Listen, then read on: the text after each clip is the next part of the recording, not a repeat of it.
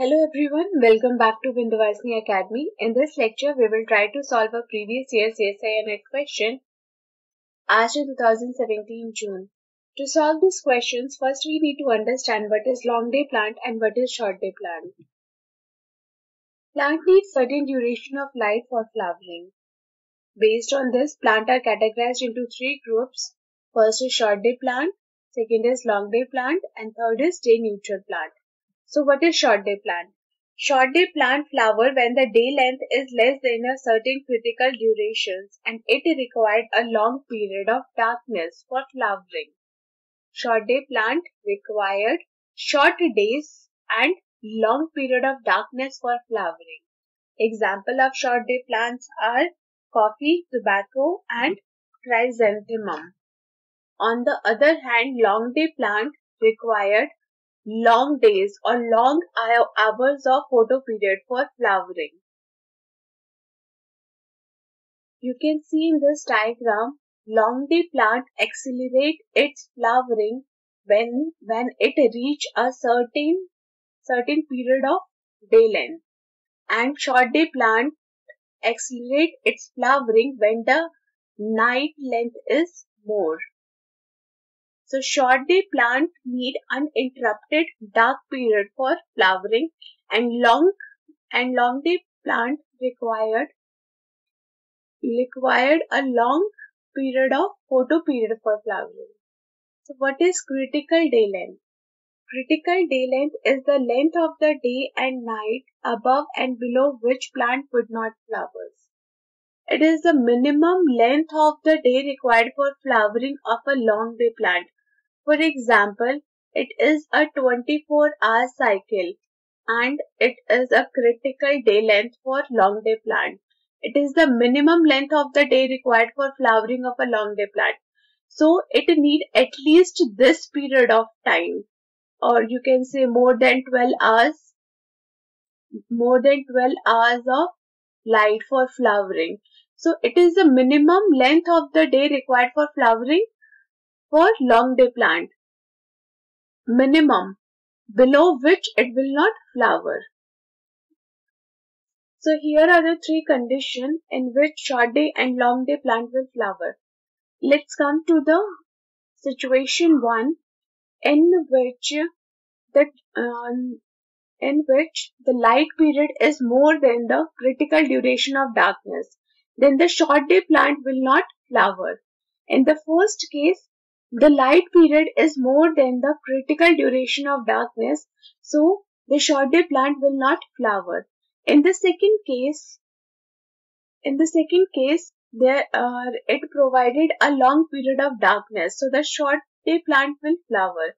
In the third case, the dark period is interrupted by the flash of light, so the short day plant will not flower. There is a one condition for flowering in short day plant: uninterrupted period of darkness, uninterrupted dark period. Short day plant required uninterrupted period of darkness for flowering. If we gave a beam of light in between the darkness, the short day plant will not flower. On the other hand, long day plant required long period of sunlight and short period of darkness for flowering. In the first case, long day plant flowers when the night length is shorter than the critical period. So it is in the first case, long day plant flower if the night length is shorter than the critical period. So it will flower. In the second case, in the B case, the dark period is more than the critical period. So the long day plant will not flower. And in the third case, the dark period is interrupted by the beam of light, then it will flower, because long day plant required long period of sunlight or long period of sunlight for flowering. Here you can see that light treatment and darkness, light or the sunlight, or here is the darkness. So in the first case, So in the first case, there is long duration of darkness and short duration of sunlight. So in this case, short day plant will flower and long day plant will not flower and it will remain vegetative. In the second case, there is more exposure of sunlight and less duration of darkness. So the short day plant will remain vegetative and long day plant will flower. In the third case, the dark period is interrupted with a beam of light. So in this case, there is no uninterrupted period of darkness. So in this case, again short day plant will remain vegetative and long day plant flower. In the fourth case, there is sunlight, then darkness, then sunlight, then darkness. So there is again no long period of darkness or uninterrupted period of darkness in case of short day plant. So short day plant will remain vegetative and long day plant will flower.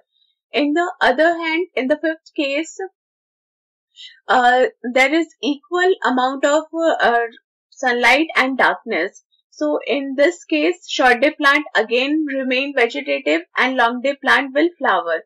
In the sixth case, there is long period of darkness, then the critical duration, then the short day plant will flower and long day plant will remain vegetative. So let's come to our question asked in 2017 June. So the following schemes show the flowering status of plant species and their photoperiod. So in the first case, there is long period of darkness, uninterrupted long period of darkness, and here it is flowering. So when there is long period of darkness and flowering occur, it occurs in the case of short day plant. It occurs in the case of short day plant. In the second case, when the light duration is more and dark period is less, it is not flowering. It will remain vegetative. So it is the case of short day plant.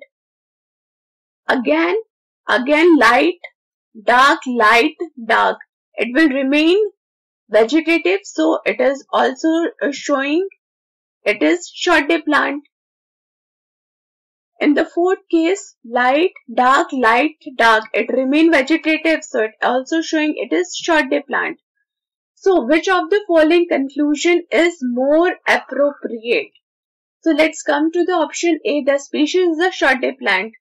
Absolutely, it is clear from the above. It is a short day plant. Length of the dark rays determine flowering. Right. In the second option, the species is long day plant. Wrong. In the third option, it is a short day plant. Length of the light period determines flowering period. Wrong. In the short day plant, length of the dark period, dark phase determine flowering. Dark in the short day plant. In the short day plant, dark period determine flowering. So the option A is correct. Thank you so much for watching this video. If you like this video, please like, subscribe and follow our channel. Thank you for watching.